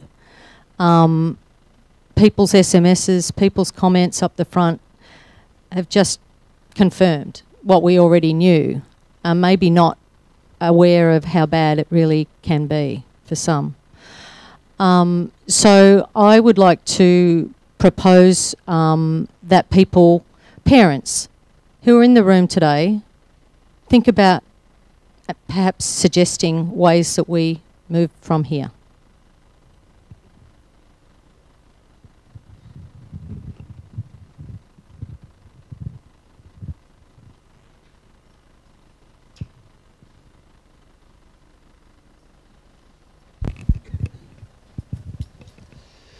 I think, Julie, like I was saying before, we really need to set up an action group or perhaps a support group for parents to be able to support one another.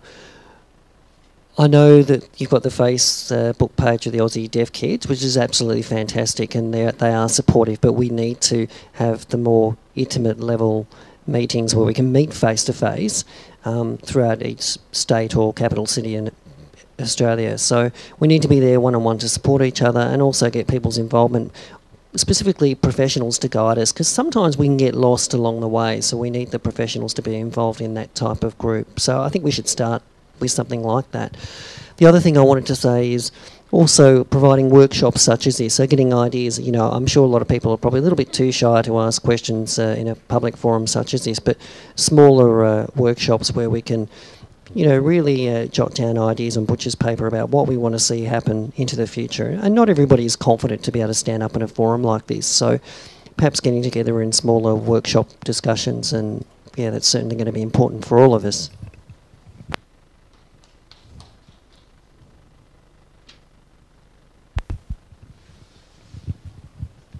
Just to add to your comments, Tamara, you're absolutely right. You know, we need to have a support group, but also another sort of active group to be able to lobby the government. And I do propose that Deaf Victoria establish a sort of branch subgroup to be able to take on that role. And I'd be more than happy to be involved in that. And I'm sure there'd be other people in the room who'd like to partake in that process.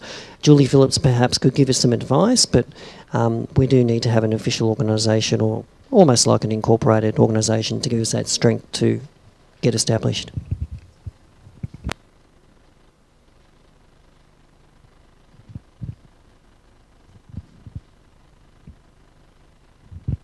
Hi, I'd be happy to participate in that group and maybe a class action, but I don't know what that entails. So maybe some information about that. But I also just wanted to second what May said before. For me, my passion was very much not being able to find Auslan in my home when I was desperate to learn it for my child at the rate, or at a greater rate than what she was learning it at. So, yeah. Well, I think we have two very firm goals. Congratulations. Congratulations to you all. And could I put your name down as a contact person? I don't know what it is, but come and see me afterwards. We have asked, and I will remind people on the live stream to please email your name, address, no, not your address, your name, your email address, where your child goes to school and what grade they're in. And I will collate all of the email addresses that people have sent me with their contact details and pass them on to, sorry, what's your name? Kate? Pass them on to Kate. And I imagine that Kate, maybe you, along with a few people here today, would be willing to set up a Victorian parents group for parents who have deaf children, and ASLEA Victoria and Deaf Victoria and the Disability Discrimination Legal Service would be right there behind you, supporting you in whatever way we can. Congratulations. What a great result. Before we close for today, I just want to remind you that we have some nibblies on the tables to the side for those that are not on live stream. And I also want to thank people from interstate that have shown such interest and been involved in this afternoon's forum. I want to thank all of you, and Marnie is going to close for this afternoon.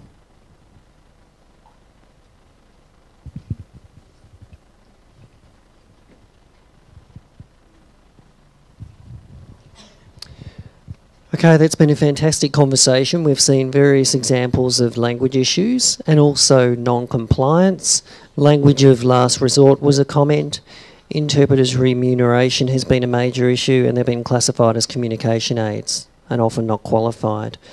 We've seen conversations around decision-making with regards to the student without their involvement in the consultation process, and also discussion around local schools and what schools will provide a service. Limited access to captioning, if at all, and all these issues really do relate to the topic autism. Some of you may be asking, what does autism mean? So autism is a term that has been used, it's kind of a concept, if you like. So it relates to somebody whose hearing is more superior than others. So those who are not hearing are inferior. And it's an attitude based on the dominance of the hearing world, and it means that those people are far more superior. The pathology or thinking around the attitude takes precedence, and the idea that we have to actually lobby people, hearing people, to understand our culture and language and norms, but what's imposed on us is that we have to fit in with them. And this really is autism, no matter how you put it. Whether it's a signing deaf person or an oral deaf person, they have to fit in with society's expectations, their norms and behaviours. And there is no adjustment, full stop. We have had the deafness review occur historically, and we're all aware of that. There have been a number of conversations with parents, teachers and professionals around this very topic. We have moved forward in some ways, but Deaf Victoria, and including myself as a teacher of the deaf, I really think the deaf review has benefited generally the professionals, not the students or the families themselves. The improvements that have been made at a teaching level in terms of enhancing teachers' skills, their knowledge, their understanding of devices such as hearing aids and cochlear implants, looking at mental health and wellbeing, socialisation skills. But the people on the ground, the children and the families, have been absolutely forgotten, and they're the ones who need the rights and the access to be provided for them. There's too much politics involved with the issues around education for deaf children, and they still exist and have existed for a long time. And I don't think the politics that do exist are going to stop or have stopped. And we really see that it's such a divisive issue, and it means that we can't work together to be able to lobby state government, and therefore that means that education won't improve. And that's my view in terms of autism and how it exists and continues on today. Even now within the school context we have ILPs, individual learning plans or goals. Those names change all the time. But the discussions around what's appropriate for the deaf child take place, and generally who decides? It's the teacher who recommends various aspects, and the parents are there, and the child is obviously too young to understand what their rights are, and they don't know what to say and what they need. So naturally the adults in the room override that deaf child's decision. So that's equally similar to the concept of autism. I'd just like to remind people in closing that advocacy is extremely important. It is exhausting, as we all know. It's tiring. It's stressful. It takes so much time and energy. And I can see people out there advocating, and those people who do understand and know this, and that's why they, people that we're dealing with in state government, they procrastinate, and so does Department of Education. Your children are getting older and older, and you can't wait all these years. You need a service there and then. You can't wait for an action, and you don't have the luxury of time. And this is where advocacy is better at a systemic level, not individuals doing it. I mean, the individual work is important, but it's also important to work together to affect the system. Because if you start when your child's at a young age, hopefully you can sort something out rather than wait for several generations to come to actually fight the same issue that they were fighting 10 or 20 years ago. Systemic advocacy can work, and I'll give you 2 examples. You'd be aware of Disney on Ice. So they have the ice skating performances and so on. They decided recently not to provide interpreter access at a particular venue and an event. Historically they did provide that service, but this year they decided not to do that throughout the various venues in Australia. And then one parent stood up and said, look, this is not on, and got other parents involved in that process. And as a group collectively, they were able to get media interviews and have an influence. And as a result, the company was ashamed and decided to provide interpreting services. So that's an example where collective lobbying does actually work. We also had an audiology company, I won't say the name of it, decided to make hearing aids look small and say that that was a wonderful thing. And they actually had a promotion on the back of a tram as a picture of a prawn saying a hearing aid looks ugly and we should make them disappear into the ear so you're not embarrassed about wearing a hearing aid. And they were adding to the stigma of wearing hearing aids, which was quite negative and had a negative effect. A lot of people felt, well, I can't help that I've got a hearing aid and it's visible, and I've got cochlear implants that's visible and people can see that. So a group of people got involved in lobbying, saying this is not on, this is shameful, and that company backed off and removed all those billboards that were up around Melbourne. That happened, but these were sort of small, quick wins which were possible, but as we know, Department of Education, that type of change takes years. So parents with children, you do actually have a lot of power, more than you actually believe. If you get together collectively and lobby the government, it's bad PR for the government and the department to have this kind of action, but you need to sustain it, you need to be powerful, and have a simple message and aim for a simple outcome that's clear that everybody understands. What access do you want? What do you want to see be provided for your children? Get together, discuss it, regardless of, people using hearing aids or cochlear implants, whether they're oral or they sign, or if they've got a unilateral or bilateral hearing loss. I don't care. The important thing is, what does the child need? Get together and support each other. Don't make it become political and segregated. Sort out one issue at a time and work collectively.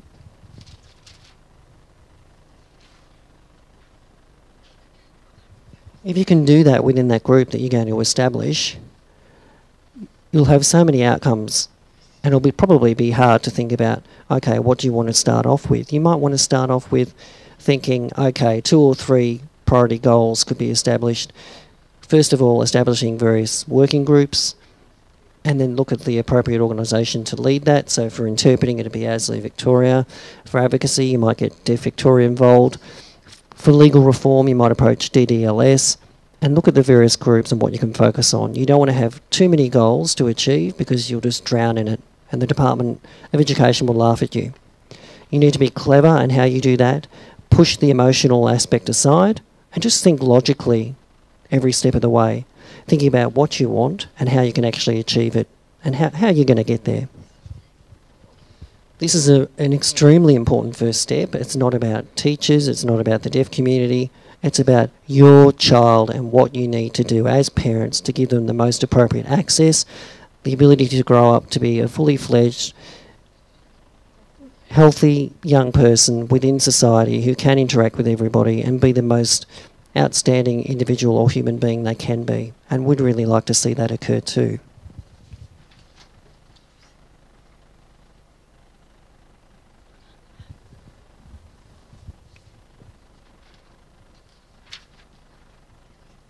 In this room today we have 34 people in the audience here, so thank you so much for coming along. And on the live streaming we have, just looking at the stats on my page, we've got 40. So all up we've got 74 people who are participating in this forum. All the information has been recorded, and we'll have a conversation with Deaf Victoria and other organisations to see if we can provide captioning through the post-production stages and make it available for those who'd like to view it with the captions that have been established later on. So we'll get back to you on that. It's also important today to have the opportunity to network with other parents and have these open discussions. If some people actually hadn't stood up and said, look, we need to get the conversation going, we wouldn't be here today. And I'd actually like to thank a few people who've enabled this session to happen. Number one, Daniel Haitley. I'd like to thank you, Daniel. Daniel's worked tirelessly on getting this seminar or forum established. He's been involved in educational interpreting and has personal contacts and is certainly quite passionate about looking at improvements within the deaf education sector. He's not a parent himself, he doesn't have deaf children, but he can certainly identify major issues that need to be looked at. So thank you so much, Daniel, for all your work in organising this event. Thank you. Julie Judd, just in the front row, so President of ASLEA Victoria. Again, Julie, she's not only focused on interpreting, but the broader picture, and that's important. And Julie has recognised that educational interpreting is important, but also the access that's provided to the deaf students as well. So thank you so much for raising an important issue again, Julie.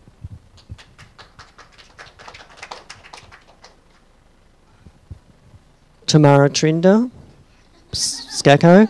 I hate finger spelling your name. It's such a, not a tongue twister, but a finger twister. So, as a parent, we know that she's lobbied and advocated for years and years, and she's absolutely exhausted, but she's still going and she's very persistent. So thank you so much for your involvement in promoting this event, letting parents know about it, and I know that you'll be involved in one of those groups, definitely, and she's nodded, so thank you.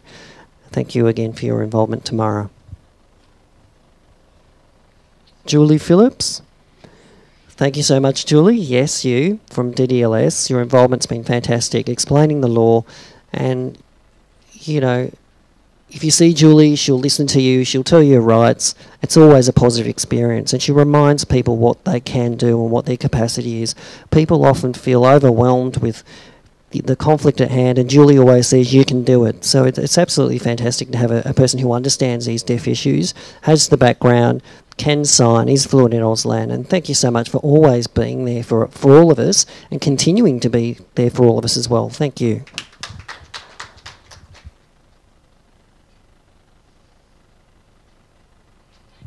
I'd also like to thank the interpreters here today, Mark Quinn and Karen Clare. Thank you both for interpreting today's session. And a big thank you to Vic Deaf for providing this venue today and the technology for the live streaming. And Vic Deaf, as you probably would know, don't work with deaf children, but again, they see the importance of the bigger picture because those deaf children will become adults and be serviced by Vic Deaf later on. So everything does have a knock-on effect, regardless as to whether it's now or later. So thank you, Vic Deaf, for providing the venue. And also the technical people working on the equipment. Thank you so much to Michael Parrymore and, oh, I can never spell your name, Niaz, let alone pronounce it. Niaz, thank you so much for doing that and all your work.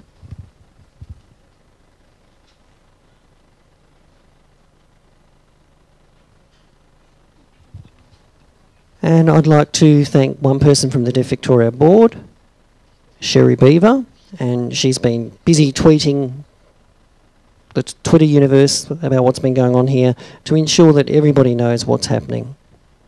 So Deaf Victoria is one state or organisation or branch, and we are quite small. And if we have the other states who can support their local communities, that would be fantastic. New South Wales, WA and Queensland, they all report to Deaf Australia, the peak deaf body nationally. So if we can work together, we're going to be stronger as a collective group. If we're divided, we're much weaker. So it's an opportunity really for us to take a stand and have much more of a huger impact nationally. Good luck, and I'd like to pass back over to Julie Judd, and thank you for having us here today. Bye-bye. Hello? Just one more thing before we close for this afternoon, and I know we've gone over 10 minutes, but we started 10 minutes late, so I feel that's okay. I can't say how pleased I am that Vic Deaf, at the last minute, were very gracious in offering us the live streaming. It's not a cheap thing to do. And also, Niaz and Michael have given up their Sunday afternoon to work. So I, like Marnie, would like to thank them. And because of their kindness in letting us use the room today, I'd like to just ask Brent Phillips to just say a few words before we finish.